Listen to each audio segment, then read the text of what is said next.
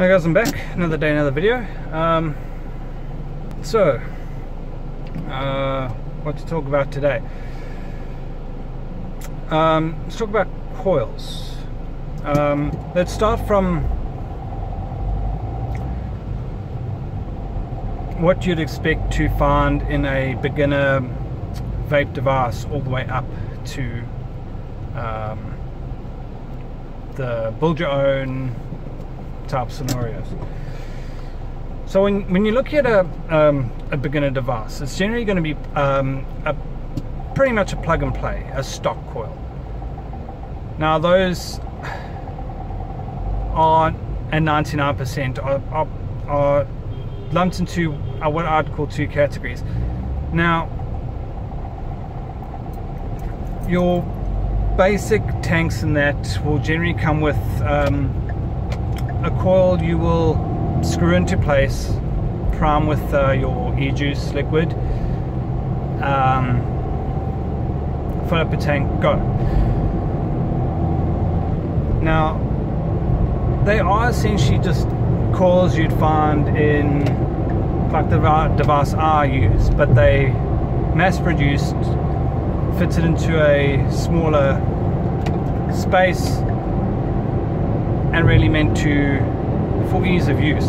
I don't particularly like vaping on them because you can't really keep an eye on them,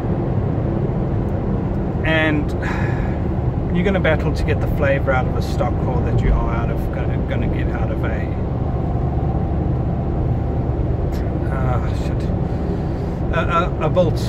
bolt coil. Now the second stock coil would fall under your pod systems. Now it's pretty much identical, but your coil is now encased around your stock coil is going to be encased a pod of some description filled with juice, and it's got enough juice in it that you will get through the juice before the coil burns out. These are really nice for two reasons. A lot of these pod systems are very mouth to lung, very discreet, you can vape them pretty much anywhere and no one's really going to notice. And also with these things, it's going to be easier to get your nick salts, but that's a whole different story because of them being so low ohmage.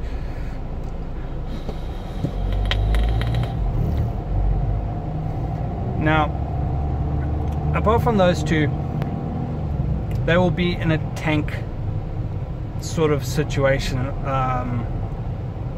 So your coil is surrounded by liquid.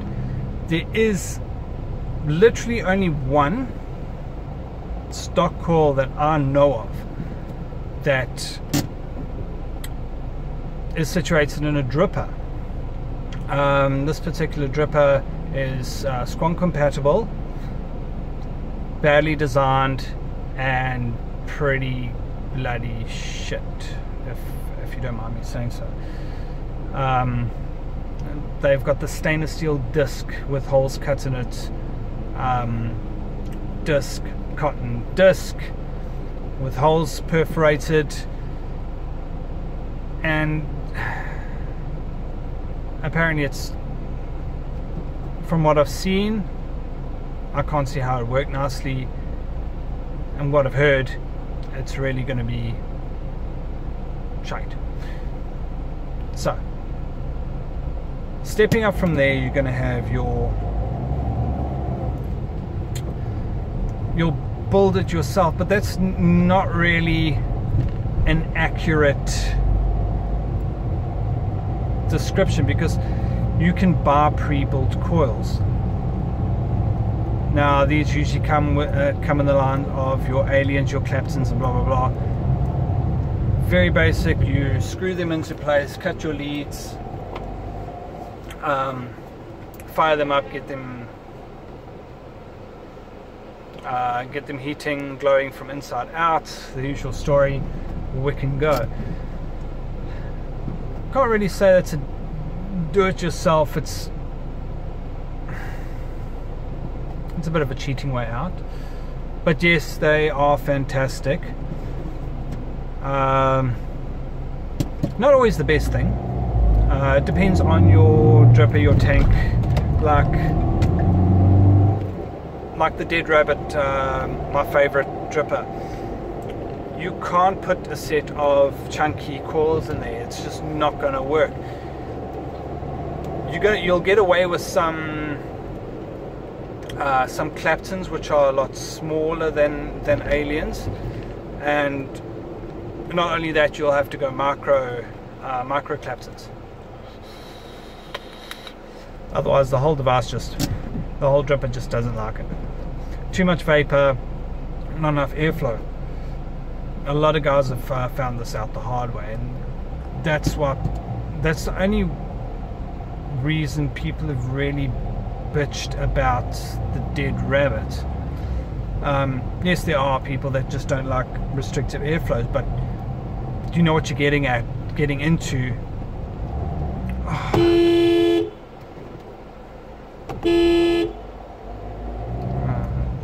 Turn from the wrong lane. Interrupt everyone. Yeah, you know what you're getting into, restrictive airflow. Now the problem with restrictive airflow and nice chunky aliens are going to give off a bunch of vapor, a lot of vapor. They do need a lot of wattage. So they're going to have a lot of heat, a lot of vapor. Problem is, you've got a restrictive airflow, so you've got nowhere for that vape to really go. It's going to condensate almost instantaneously, and that's where you're going to get your spitting and stuff from. So aliens are awesome in the right device, but half the time I'm using stock round wire, which brings me to your real do-it-yourself. You get the wire, you wrap it around your RD, install it, get it firing, wick it. Now this is a very basic explanation of this, but wick it and go.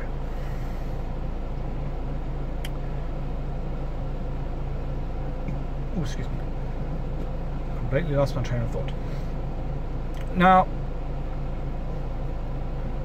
stock coils, 90% of your stock coils are obviously your plug and play type of thing, and your pod systems, which are extremely plug and play. Slot your pod system in place, go.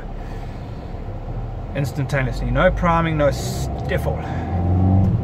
To the do-it-yourself, which is bought coils,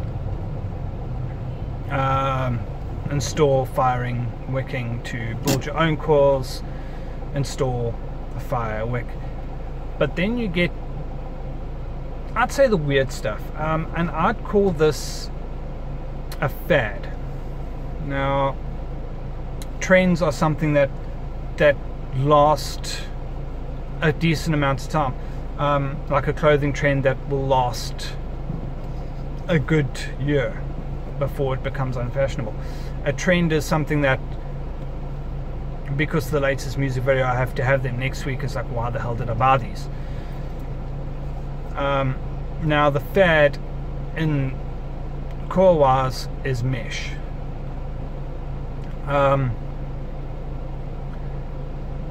Now mesh is a, think about mesh. I mean, you've got that picture in your head. Shrink it down to sort of a microscopic size. I would say microscopic, but a really, really small, really, really thin wire mesh that's going to heat up and obviously vaporize your liquid, backed with cotton. Obviously, there are major issues. I haven't dealt too much with the tank, but dripper wise, the one dripper had the mesh going like that, and obviously you put your cotton behind it, and the one had mesh going like that and your cotton like underneath it. There's a couple of drawbacks to this. If you really do get a hot spot, you're stuffed. When the coil goes, it's almost impossible to revive it, and either of those drippers you can't really put stock coils in. The one with the mesh that goes like that, there's no juice well whatsoever. And the one with the two big posts where the mesh goes like that, you're going to have long wicks, and that's also not going to be too great. The other issue with the mesh is you got a lot of cotton in there, and I mean a lot of cotton. So it's like a lot of juice before you even start to become fully saturated. And I see this as a major issue, because you are going to go through a lot of juice. Because even when you've come to the end with wicks and cords like mine, you can get them pretty dry before, especially on the right cotton, you can get them pretty damn dry before really needing to drip. With mesh, you can't get them too dry. So yeah, everything has its pros and cons. This is the vaping world, devices, drippers, but this is my little take on coils, and nice for you guys to know what to expect when you sort of get more into vaping. But yeah, I think let's leave it at that. So until next time, keep it cloudy.